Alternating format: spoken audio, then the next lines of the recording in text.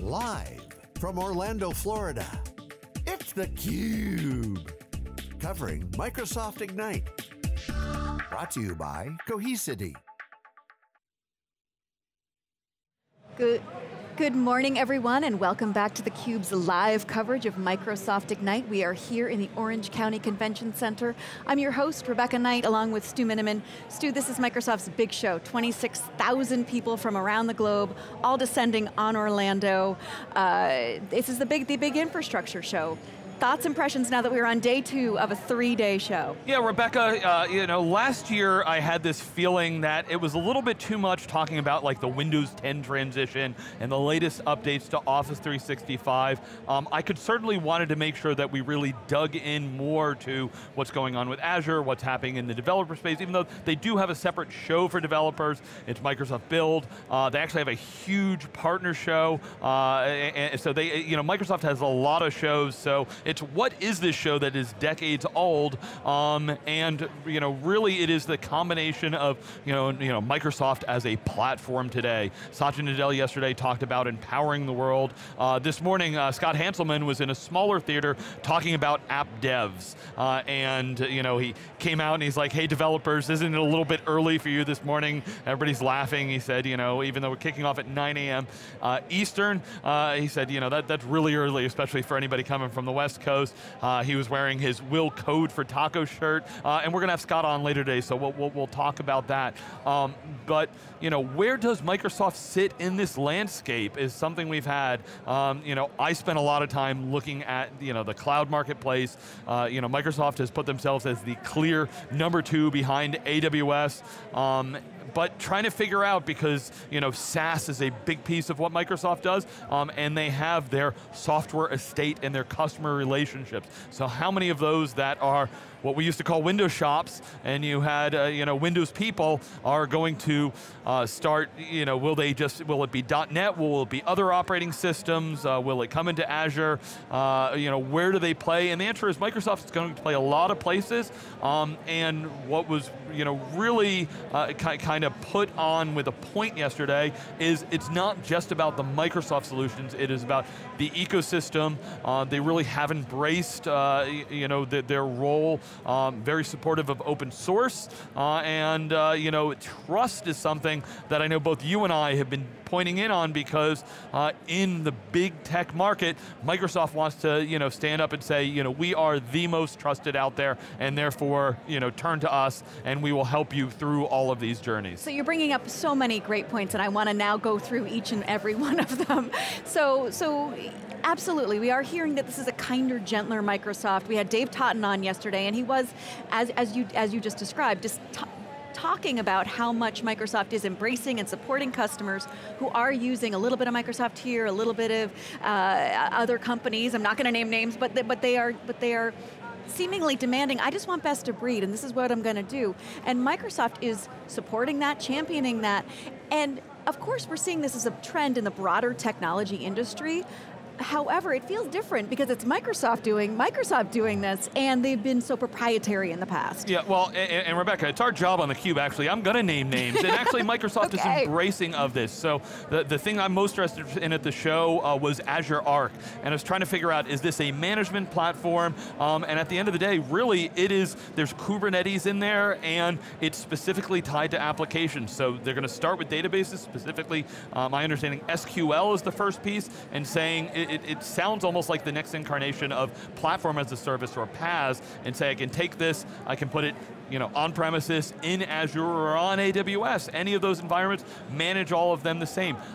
Reminds me of what I hear from VMware with Tanzu. VMworld Europe is going on right now in Barcelona. Big announcement is to the relationship with VMware on Azure. If I got it right, it's actually in beta now. So, Arc being announced, and the next step of where Microsoft and VMware are going together, it is not a coincidence. They are not severing the ties with VMware. VMware, of course, partners with all of the cloud providers, most notably AWS. Dave Totten yesterday talked about Red Hat. You want Kubernetes? If you want OpenShift, if you're a Red Hat customer and you've decided that the way I'm going to leverage and use and have my applications run are through OpenShift, Microsoft says great. And the best, most secure place to run that environment is on Azure. So that's great. So Microsoft, when you talk about choice, when you talk about flexibility, and you talk about agility, because it is kinder and gentler, but Satya said they have that tech intensity. So all the latest and greatest, the new things that you want, you can get it from Microsoft, but they are also going to meet you where you are. That was Jeremiah Dooley, the Azure advocate, said that. There's lots of bridges we need to make. Microsoft has lots of teams. It's not just the DevOps, it's not just, letting the old people do their own thing, from your virtualization through your containerization and everything in between, microservices, serverless, and the like. Microsoft has teams, they have partners. Sure, that you could buy, everything in Microsoft, but they know that there are lots of partners and pieces, and between their partners, their ecosystem, their channel, and their go-to-market, they're going to pull this together to help you leverage what you need to move your business forward. So next I want to talk about Scott Hanselman, who was up on the main stage. We're going to have him on the show, and he was, as you said, adorned in Coder Dude attire with a cool t-shirt and snappy kicks. But his talk was app development for everyone, and this is really Microsoft's big push, democratizing computing. Hey, anyone can do this. And Satya Nadella, as we've talked about on the show, 61% of jobs of technologist jobs are not in the technology industry. So this is something that Microsoft sees as a trend that's happening in the employment market, so they're saying, hey, we're going to help you out here. But Microsoft is not a hardware company, so how does this really change things for Microsoft in terms of the products and services it offers? So really what we're talking about here, we're talking about developers, right? 61% of jobs openings for developers are outside the tech sector, and the high level message that Scott had is your tools, your language, your apps. And what we have is, just as we were talking about choice of clouds, it's choice of languages.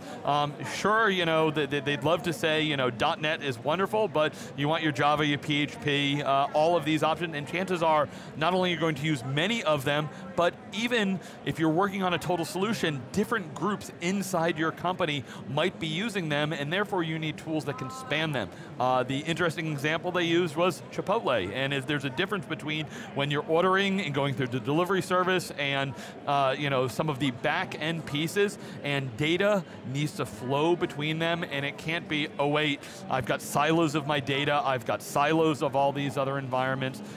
So developer tools are all about having the company just work faster and work across environments. I was at Ansible Fest show earlier this year, and Ansible is one of those tools that actually different roles where you have to have the product owner, the developer, or the operations person. They all have their way into that tool, and so Microsoft showing some very similar things as to when I build something, it's not, oh wait, we all chose this language, and so many of the tools was, okay, well, I had to standardize on something, but that didn't fit into what the organization needed. So I need to be able to get to what they all had, just like eventually when I'm picking my own taco, I can roll it, bowl it, soft or hard shell, and choose all my toppings in there. So it is Taco Tuesday here at Microsoft Ignite, and the developers like their choices of tools, just like they like their tacos. And they like their extra guac.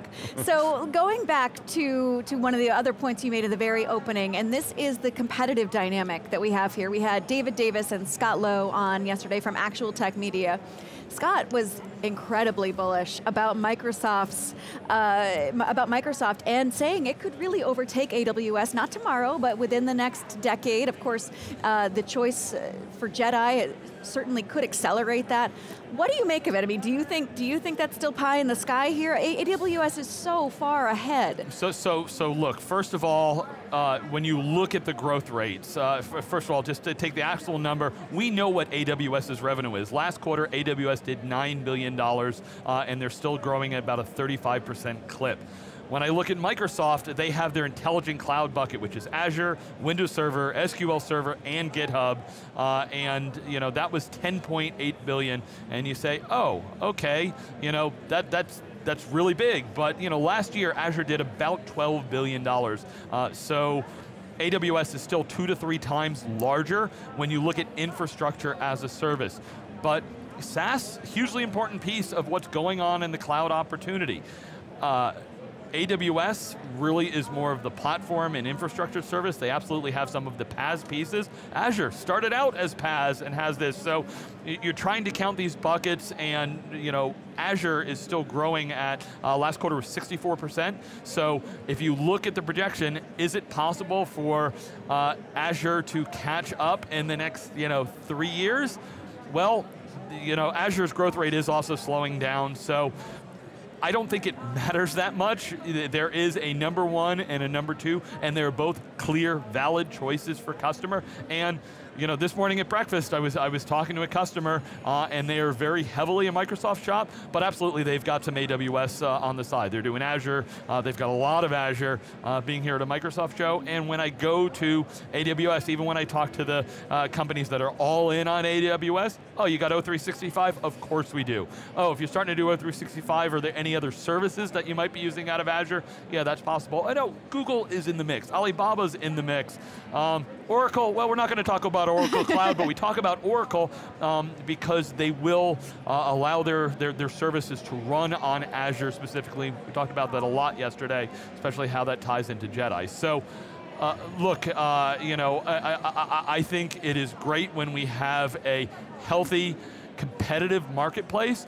Today, really, it is a 2-horse race. It is AWS and Azure are the main choices for customers. Everyone else is really a niche player. Even a company like IBM, there's good solutions that they have, but they play in a multi-cloud world. Google has some great data services, and absolutely a important player when you talk about multi-cloud for all they've done with Kubernetes and Istio. I'm going to be at KubeCon in a couple of weeks, and Google is front and center there, but if you talk about the general marketplace, Microsoft has a lot of customers, they have a lot of applications, and therefore, can they continue to mature that market and grow their environment? Absolutely.